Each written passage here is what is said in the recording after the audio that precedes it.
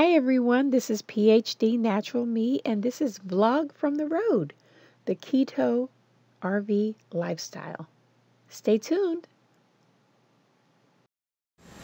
You're going to hear a lot of noise back and forth because it's Saturday and I am doing what? Laundry.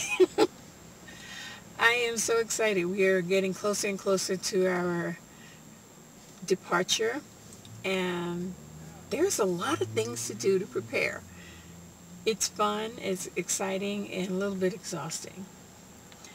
I am so close to 450 subscribers, and when I get to 500, I'm going to do a giveaway.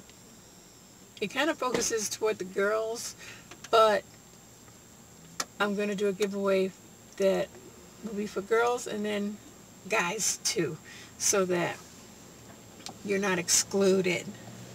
I ordered some MAC eyeshadow, and I had ordered two.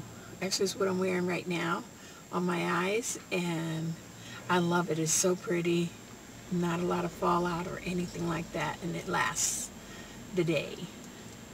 So I hope that's going to be exciting. I'm getting close to that mark. So if you have not subscribed and you're watching my video, please hit that subscribe button and don't forget to hit the bell. So I started on my pile of things to clear out, but I did not finish it. I was in a sprouting mood this summer, and I bought all these jars and everything. And you know, they've been sitting for about 4 months, so they're going out the door. That might be, I wish I would find somebody that likes to sprout to be able to give it to them, but the only thing that I liked sprouting was mung beans, and for the time and effort to do them over going to the store and buying them, might as well go into the store and buy them. I love bean sprouts. What else is new? RV is, I think my son named it Big Wheels. Big Wheels is doing great. We're just traveling along, and we're going to stop and see things that we haven't stopped to see before, and just going to make it a journey. I think the gas is more than, well, the gas price will be up a little bit, but we don't focus necessarily on the gas price. It's an RV. You're going to have more gasoline usage than you would with a car. So, but I want to bring you places that we see: small town, big town, quiet town, not too much noisy town. I'm not a noisy, busy type of person. I don't really like busy places. I like active places, but not so busy that you can't enjoy what you're going there to see. What I try to do is just record what is in front of me, not with me in the video, because I want you guys to see what I see. And what I do is I actually go through and excuse me, and I look at places to just look at places. A lot of times we focus on looking through the camera and not looking with our eyes to see what's the beauty around us. So I'm going to make sure that I record the beauty that's around me, but also stop and just enjoy where I am. My son just went into the store. I told him I was going to record while he was sitting here, and he said, oh no, because he wants to play his game. That's all he wanted to do right now. He's helping me with laundry day. So I'm hoping maybe about